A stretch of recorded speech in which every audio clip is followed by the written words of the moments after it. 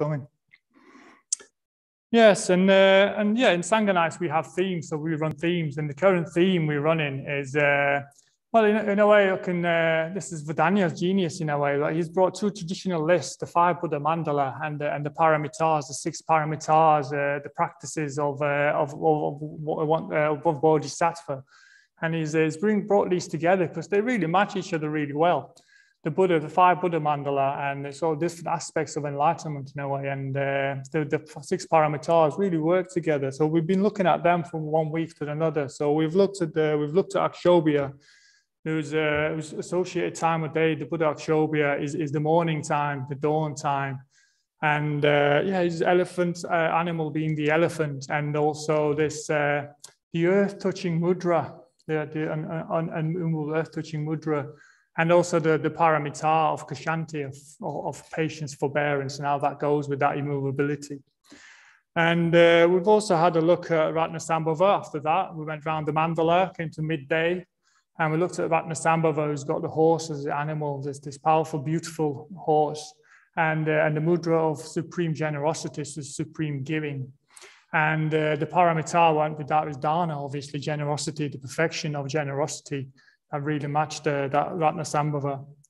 And then last few weeks, we've been looking at Amitabha, the red Buddha, who's the sunset, so the time of day is sunset, and the animal being peacock, turning basically mythically, or probably actually in real life, like eating the snake, eating poisons, and turning them into beauty.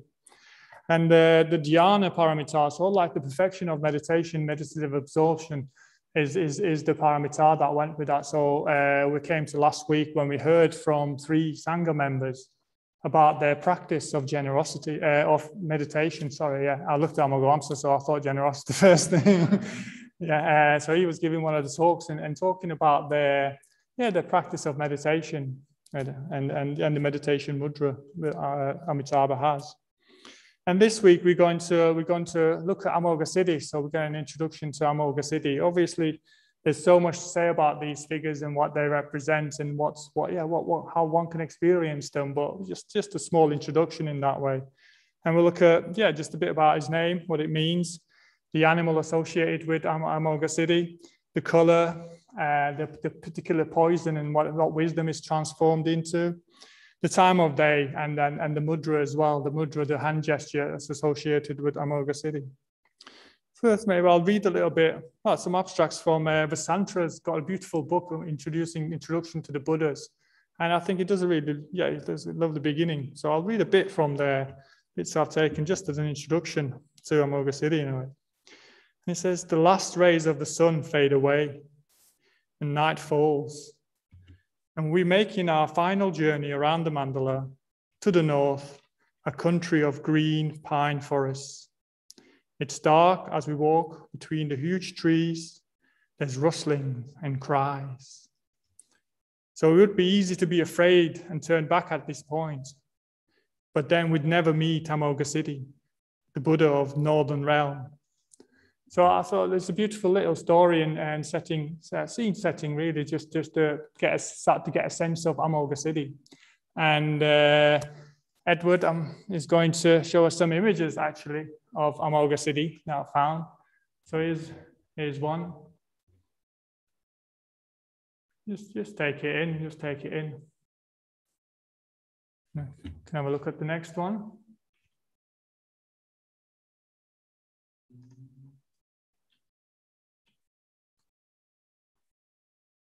Yeah, and I think this beautifully sets that scene of northern pine forest and a green Buddha. And we can look at the final picture.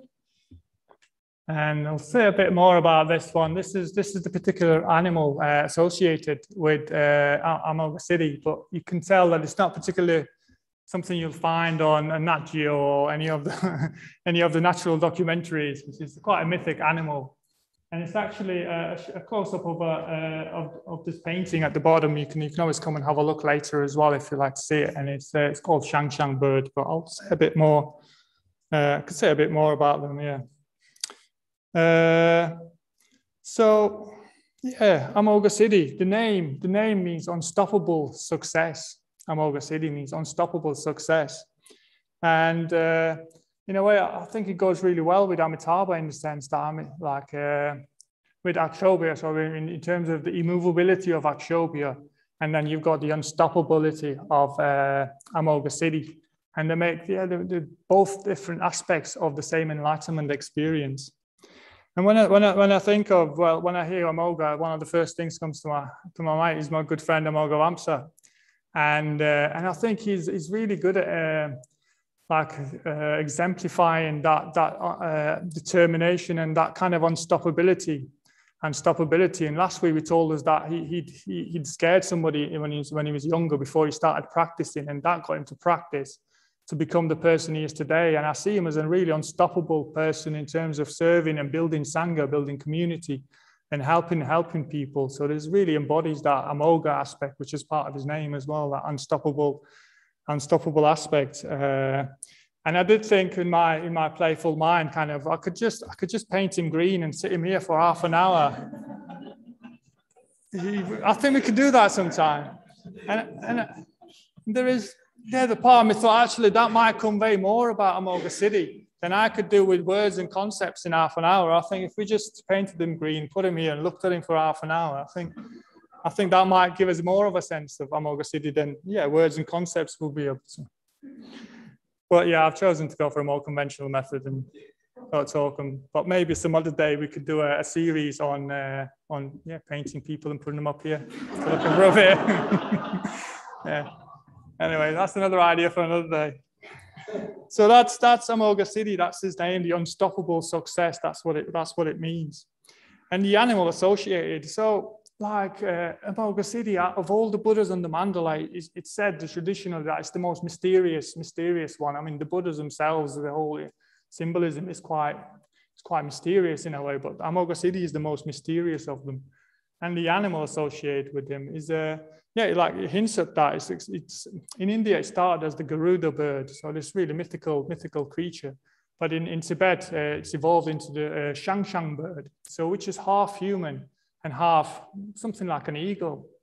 And it gives an idea of what Amoghasiddhi is kind of hinting at. It's like this union of opposites, union and sort of harmonious union of different and opposites kind of coming together. And the Shangshang birds in the story of Amoghasiddhi kind of fly around, whiz around the sky, and towing Amoghasiddhi in like a chariot behind them and just whizzing all over the place. And they've got these big symbols that they're just really clashing together. And this whole symbolism is quite evokes a lot of energy, a lot of activity and a lot of energy, which is quite a contrast to Amitabha's calm and peaceful sort of presence. It certainly brings that aspect of action and energy. So the enlightened mind has that as well. It's got a lot of energy. It's got a lot of action. And Amoghasiddhi is like the Buddha of the action, the karma family. And in that sense, it really connects to the paramita we're going to talk about next week, which is about energy, which is virya paramita, which is about energy in pursuit of what's good, what's skillful. So in that way, Amoghasiddhi really goes together with virya paramita. And the color, as you can tell, is dark green. So Amoghasiddhi's color is dark green. And in Buddhism, green is the color of action. And also we can see in the natural world, like green is growth and progress. So there's also action involved, and nature is green, and there's something beautiful about it. And for me, my journey really was different with green. I had connotations from my childhood. I didn't particularly like green. I had a sort of aversion to it. But as I've grown and practiced, I've actually recently really got to appreciate the beauty and what the color green communicates. And if people see me on Zoom, they'll know the wall behind me is like quite a strong green now. So I've just been moved and changed my sort of response to this color in a way that is more natural. It's not just conditioned by my conditioning. And it's worth spending time with strong colors, I think. It's really just looking at them, not trying to understand much, but just looking at the colors. So we come to the poison and wisdom of Amoghasiddhi. And the poison is said to transform envy. So Amoghasiddhi transforms the poison of envy to the all-accomplishing wisdom. That's what his wisdom is called, all-accomplishing. And if we look at envy, it's mixing kind of two unhelpful, very unhelpful and skillful attitudes in a way of ill will and greed. So it's kind of wanting what other people have, but also not wanting them to have it. So it involves ill will and greed at the same time. And if we look at in terms of like the literal translations of Amogha, like the Mogha is kind of comes from ignorance and deluded and foolish.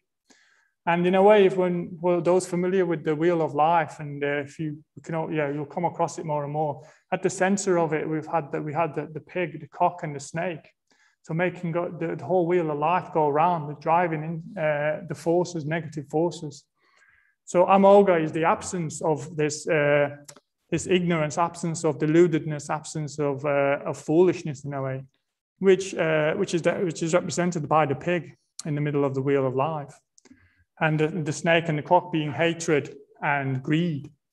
So Amoghasiddhi is saying no deludedness, no ignorance.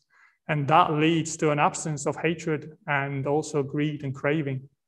So it's transforming basically, because this attitude of not being foolish, not being ignorant about the nature of reality of how things are, it leads to an absence of hatred and greed.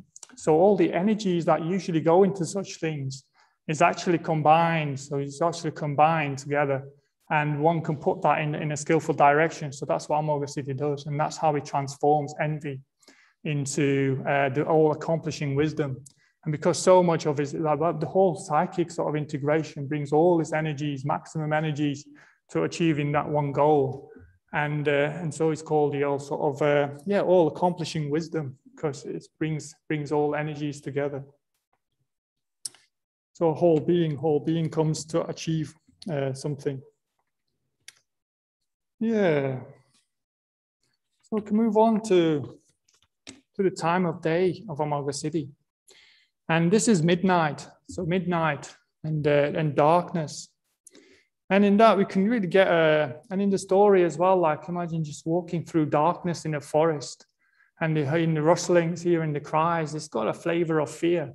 So fear arises, or fear is around, it's being scared and fear. And I recall I grew up in a place where there were forests and stuff, and there wasn't pretty much anywhere I wouldn't go in the daytime.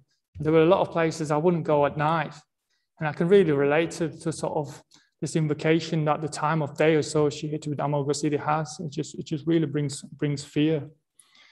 But it isn't just like fear of darkness out there.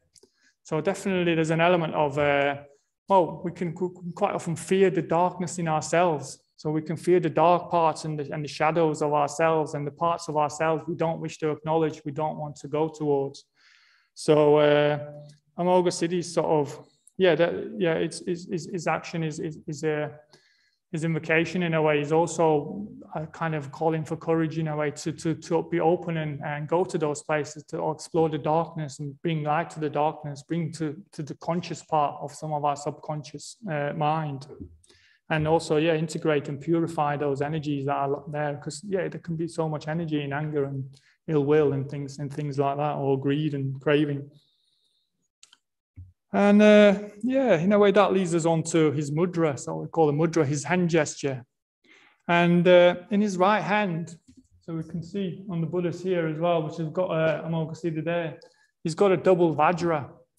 So we've heard about the vajra in the Akshobhya talk. It's just the power of the vajra. But the double vajra is even more in a way, and it's also like a really strong symbol of opposites uniting and coming together in harmony, and energy coming out of that.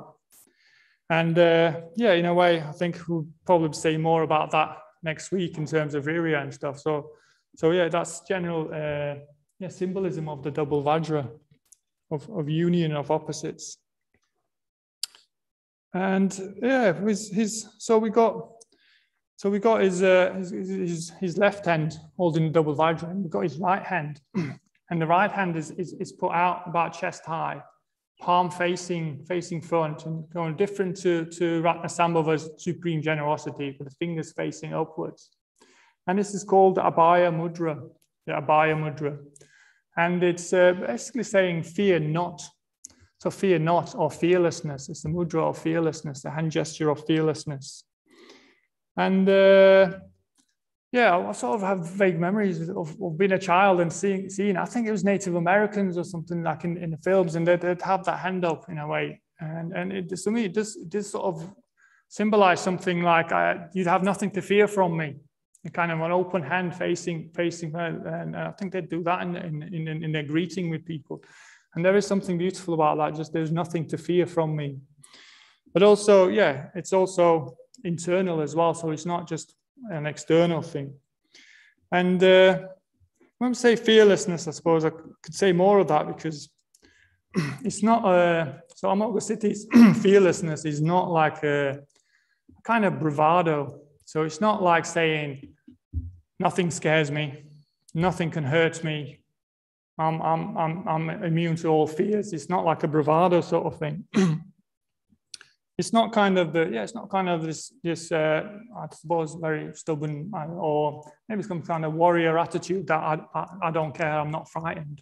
And in that sense, I think the family of Amoghasiddhi also kind of brings a clue to that, because we've got green Tara on the shrine as well here, and green Tara is in Amoghasiddhi's family, which people who've come across green Tara will know how compassionate, how sensitive, how kind green Tara is. So it's in that same family. So Amoghasiddhi's fearlessness is not, it's not just this bold bravado. His fearlessness comes from an awareness actually of all dangers. So he's aware of all dangers, and that's where the fearlessness comes from, and particularly dangers of his own actions or of our own actions. So when we talk about fearlessness, it's actually it's coming from an awareness of all the dangers our actions can bring about. So we could say that Amoghasiddhi is fully convinced and is fully committed to the karma and karma vipaka, what we call the laws of karma and karma vipaka. So that's our laws of action and consequences of actions. So is like there's this awareness that even the trifling, small unskillful actions we sort of commit will have consequences. And it could be actions. It could be actions of our body. It could be actions of speech or actions of the mind. So even actions that other people will never know about, and it's things that just go out in our heads. There's an awareness of the consequences of that when we talk about Amoghasiddhi. So that's where the fearlessness in a way comes from, because Amoghasiddhi is taking full responsibility for all actions and is acting purely out of skillful intentions. All actions he's coming from is skillful. So in a way, there isn't anything to fear. And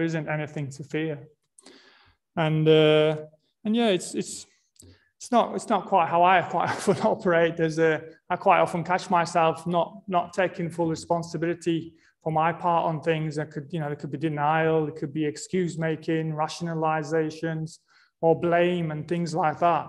Whereas what Amoghasiddhi is representing is this kind of just taking full responsibility for all actions, and especially just before you do it. So it's almost like a stop to any unskillful action. So we could stop to any unskillful action, and in terms of that external, but internally as well. So when we're in that place where we might be slightly tempted to do something a bit on the unskillful side, just think of that mudra. You can even try that mudra in a way, like, stop, this will have consequences, this will cause me and others harm and suffering.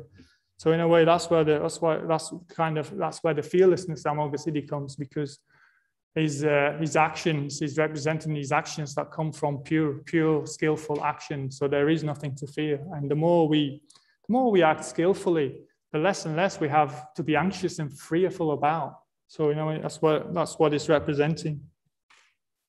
Yeah. And in a way, if we think of it in terms of when we act skillfully, so when we're acting skillfully, we're coming from a place of metta. So we're relating to people from a place of metta. And when there is metta, there is no fear. So where there's pure metta, we can't have fear. So when we're acting of pure kindness, pure generosity, and really keeping people, ourselves and others in mind and acting for the benefit of all, well, there is no room for fear in a way. There's no internal fear. Yeah, so it is essential in terms of if you want to develop more of this fearlessness, to develop more metta. So yeah, we could say Amoghasiddhi is the embodiment of total skillful action. Well, I'm certainly not yet embodiment of total skillful action.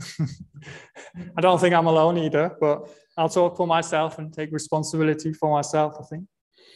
And often when I act unskillfully or there's unskillful intentions involved in my actions, it's quite often to do with fear, and maybe always. I mean, I can't tell for sure, but there's definitely a lot of the time there's a real sense of fear. There's a sense of fear there, and that gets in the way. And so when I'm practicing, when I'm trying to grow, there's on this journey towards fearlessness in a way. There's many occasions where we have to work with fear, where we come across fear, and we need to work with fear. And I quite like that phrase, when many of us heard, isn't it? Like, feel the fear and do it anyway. So many people have probably come across that book and that phrase, feel the fear and do it anyway. But in saying that, it's worth differentiating. Like, there are rational fears and there are irrational fears, if you want to put it that way. So if you're on the cliff edge, don't just feel the fear and do it anyway.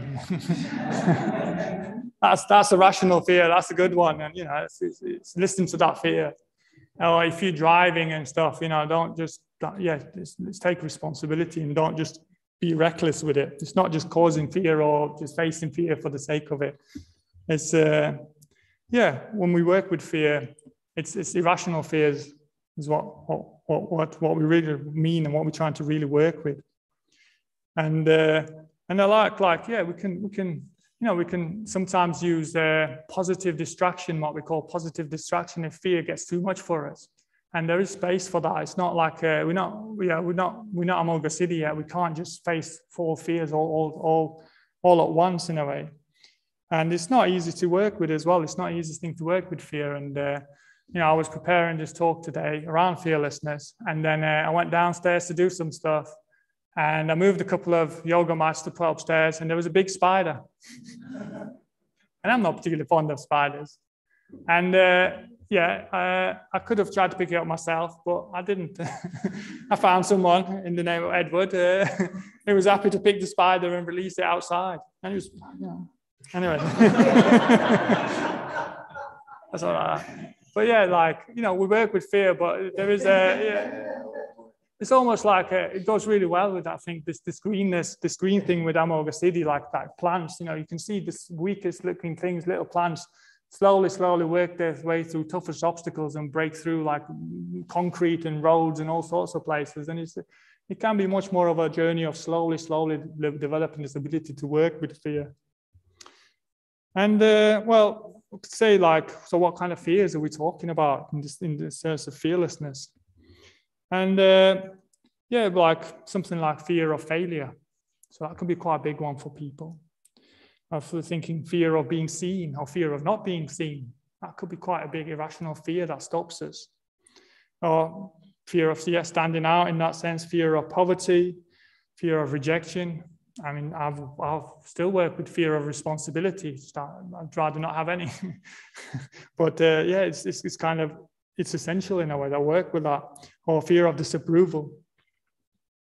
And in a way, these are the kind of things that really stop us from achieving what we could achieve. So these fears really get in the way. These fears really get in the way of us achieving what we can achieve. So it's really important that we work with them if we want to grow and if we want to benefit people more than we are now. So it's really important.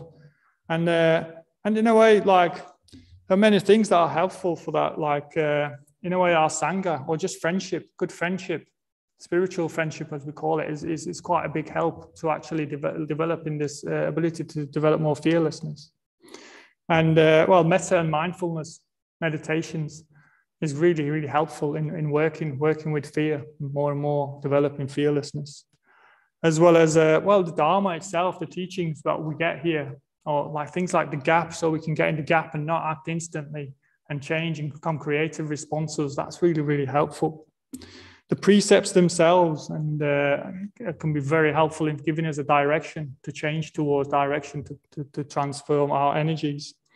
as well as just having this bigger goal in life, having the Buddha as an example and something to work towards can be very helpful. And I think most of us all, I think we'd all say that we would like to be more fearless. But it's just that aspiration to be more fearless so we can grow more and benefit others more. And it's one of the generosities as well, giving fearlessness. It's really, really, really helpful in facing and working with fear. So I thought of a few things from my experience of me working and not working very well with fear in a way. And one of the things that I'm realizing lately more and more is that when I was younger, I could be quite competitive. But if you asked me a few years ago, I says I'm not competitive. And I realized that I was kind of a bit embarrassed, but I was afraid of my competitive side, basically. I was afraid of my competitive side, and I was afraid of trying and losing, trying and failing. And in a way, that led me to not put my everything into what I did. So when I used to play basketball, football, and things like that, I never did the best I could. And in a way, that's turned into a habit in some way that I'm still trying to undo. And in a way, I can see, oh yeah, I didn't know any better, and I developed it. Well, I let fear guide me into becoming a smaller person. And I was thinking the other day, well, it was a few weeks ago, we went to a funeral, and it was, I was stood there, and I don't have many experience of funerals, but I could see the person who'd lost their loved one. And part of me wanted to move towards them, and part of me is like, don't be the first one to go near. I might say something silly. I'll just wait till someone else goes. I'll join behind them. And I was just I could see this fear of making a fool of myself, saying something silly really stopped me. And it was almost like a feel Amoghasiddhi, or at least it felt like a push from behind in a way. But it's like, no, I feel my heart wants to go out to this person. So I just went with that. And this experience from being like fear getting in the way of a connection to just having this really positive, beautiful kind of communication with this person, and it meant a lot to them, and it meant a lot to me, because it was just beautiful, and it was just great to not let fear get in the way of doing that. So I'm looking at time, but yeah, there are many other examples that I think all of us can relate to working with fear in our lives, and where we I suppose kept limited and small because of fears.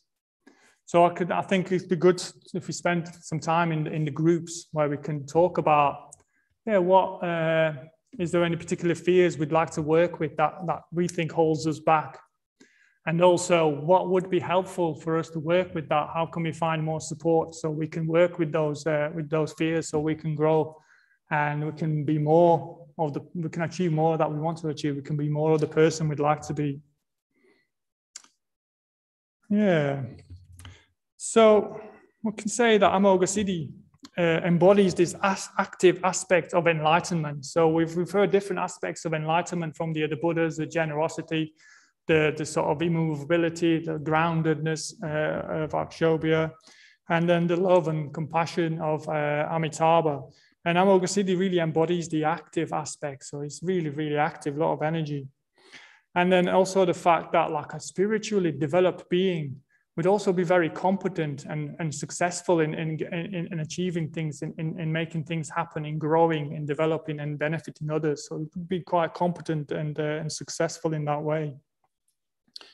And so the more we can leave behind our self-imposed fears and limitations, the more we can do that, the more we can liberate these energies that are in us, the energies that go and holding us back, holding ourselves limited and small. We can really liberate these energies. And thus this is going to obviously lead us to become more unstoppable. It's going to let us become more accomplished and more unstoppable, if all these energies are on board and actually supporting what we're trying to do rather than stopping us. And in a way, in that way, well, we become more and more like Amoghasiddhi. So more and more fearless in terms of not letting these irrational fears stop us. So that's in a way, that's Amoghasiddhi, the green Buddha of the North.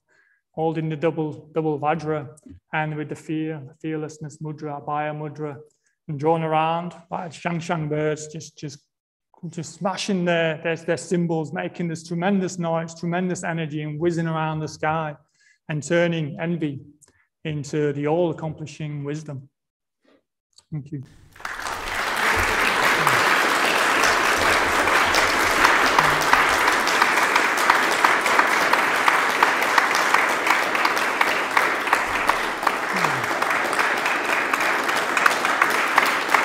Thank you.